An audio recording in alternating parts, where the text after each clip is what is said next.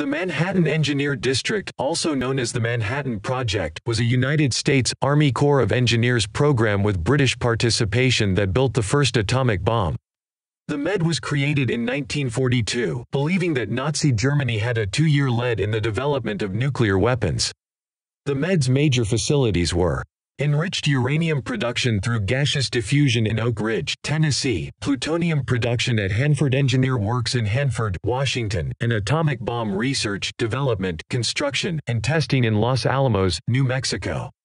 Even though the theoretical possibility of an extremely destructive bomb had been known soon after fission was first discovered in Berlin in 1938, the MED was cloaked in total secrecy so as to shield the science, technology, processes, status, and results of the project from the Germans, the French, and the Soviet Union. The Soviets proved to be more proficient at espionage than nuclear science and technology. They penetrated the strict security of the MED at Los Alamos as well as other sites in the United States, Canada, and the United Kingdom, and the information gathered allowed the Soviets to offset their scientific and resource disadvantage. The Soviets first learned of the potential for an Anglo-American atomic bomb project from John Cairncross, a member of the Cambridge 5 spies in Britain that supplied information to the Soviets into the 1950s. The MOD report contained the conclusions of a British committee established to determine the feasibility of constructing an atomic bomb. The report itself favored the use of uranium over plutonium and encouraged the United States to pursue that course. The Soviets inferred from the existence of the report some level of British and American cooperation that excluded them from any project. Cairncross had learned of the MOD report in his capacity as the private secretary to Lord Hankey, chairman of the British War Cabinet Scientific Advisory Committee. Donald Maclean, another member of the Cambridge 5, also informed the Soviets of the potentially excluding partnership and continued spying for the Soviets while he was the British liaison to the U.S. Atomic Energy Commission that absorbed the MED. The Soviets had been establishing their spy network in the United States since the early 1930s and had successfully gained some access to the American scientific community through sympathetic émigrés and through the Communist Party of the United States of America, which at the time had a membership numbering in the thousands. Reflecting the importance they gave to the project, the Soviets code-named their espionage program targeting the MED enormous. No exact number of Soviet spies working on the project will ever be known. What is known as the spies who were caught, some belatedly into the 1950s, and those about whom information remains sketchy and were never caught. The primary responsibility for maintaining the secrets of the MED fell on the Federal Bureau of Investigation and the MED's own counterintelligence officers. The Lawrence Radiation Laboratory at the University of California, Berkeley, was an initial target and potential conduit of information because J. Robert Oppenheimer had left UC and the Rad Lab to become Los Alamos scientific director. The Soviets attempted to contact several scientists there and in one case succeeded in gaining information from one scientist who was soon fired, as were several employees of the metallurgical lab at the University of Chicago. As was the case at all of the MED facilities, all of the personnel at Los Alamos were vetted, and stringent security was enforced. However, it was at Los Alamos that the Soviets had their greatest success. At least 3 people are known to have engaged in espionage at the facility: Klaus Fuchs, Theodore Hall, and David Greenglass. Though these spies worked at Los Alamos at the same time, they were unaware of the others' activities. Evidence gleaned from the Soviet Union's Intelligence and Security (KGB) archives and the Venona files allude to a possible 4th spy code-named Perseus, initially code-named Fogel. Klaus Fuchs, a German communist and theoretical physicist, fled Nazi Germany for Britain and was interned in Canada as an enemy alien before being assigned to the British scientific team working on implosion problems. Fuchs had earlier spied for the Soviets in Britain, and that contact was re-established through the American chemist, Harry Gold, who served as a Soviet courier in the 1940s after intermittently spying for them beginning in 1935.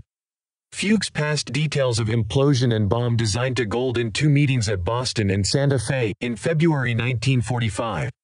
Fuchs spied again for the Soviets as the head of the Theoretical Physics Division of Britain's Harwell nuclear facility.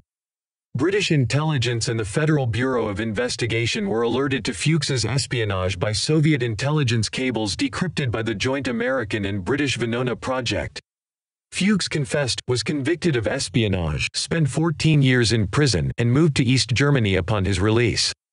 Theodore Hall, a Harvard-educated American physicist involved in the radioactive lanthanum test instrumentation, volunteered to spy for the Soviets and passed supplemental information confirming Fuchs's espionage.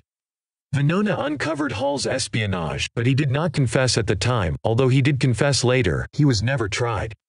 Fuchs and Hall may have pursued their espionage in an attempt to prevent the United States from holding a nuclear monopoly over the world, a goal that the information they passed helped to accomplish.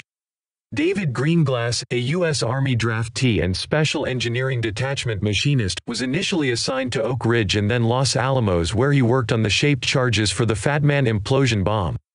He passed sketches of the implosion lens to Harry Gold and also passed information through his wife, Ruth, to his brother-in-law, Julius Rosenberg, the husband of Greenglass's sister, Ethel.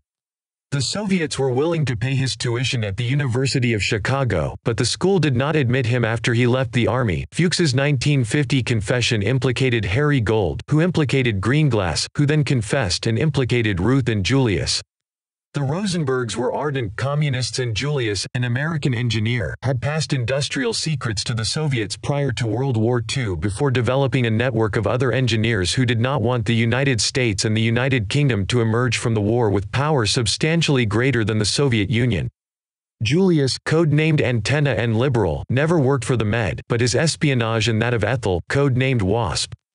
Greenglass, code-named Bumblebee and Caliber, and Ruth, code-named Osa, were confirmed from Venona Project's decryption of Soviet intelligence cables. The Rosenbergs maintained their innocence and did not cooperate with the authorities when offered lighter sentences.